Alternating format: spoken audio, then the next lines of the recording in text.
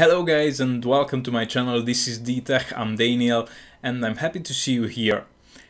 In this video I would like to show you a short tutorial about how to apply a glass screen protector to your phone. It is pretty easy and simple, but make sure you watch the video until the end, and if you have any questions just put them down into the comment sections. Also you can find me here, there and obviously on YouTube. I would always like to minimize the chance of any scratches, so in this case I'm just putting a piece of polystyrene below the phone to keep it protected.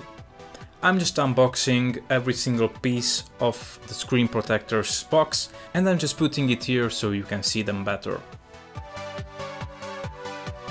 As you can see, these are all the things we can find in the box of the screen protector, so I just put them away for a bit and I will start to apply the screen protector.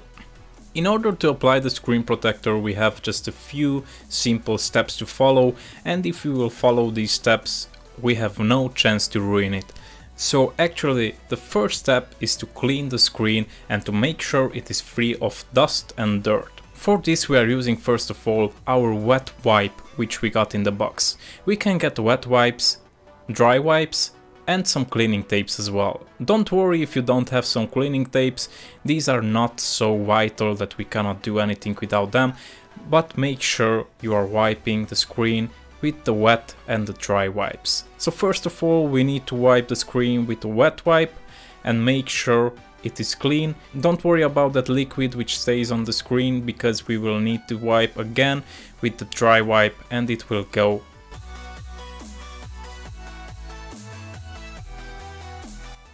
So if you are sure that you wiped every single part of the screen with the wet wipe, you just need to get your dry wipe and do the same thing. So actually you just need to wipe again the whole screen with this dry wipe.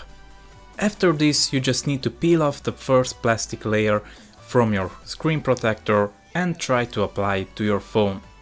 It will not go easily, probably you may have to do it again and again.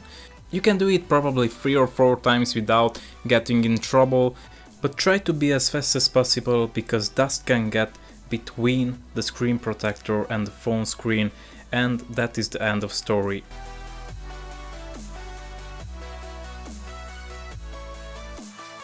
So after applying the screen protector correctly, you should get this satisfying look, which is actually the air getting out from between the screen protector and the display of your phone. You should get your dry wipe again and just make sure you do not have any bubbles or any air between the screen protector and your phone's display. Thank you very much guys for watching this video. If you think that it was helpful, a thumbs up would be amazing, and if you would like to see more content like this, make sure you subscribe to my channel. Thank you very much again, I was Daniel and this was DTech. See you guys in the next one.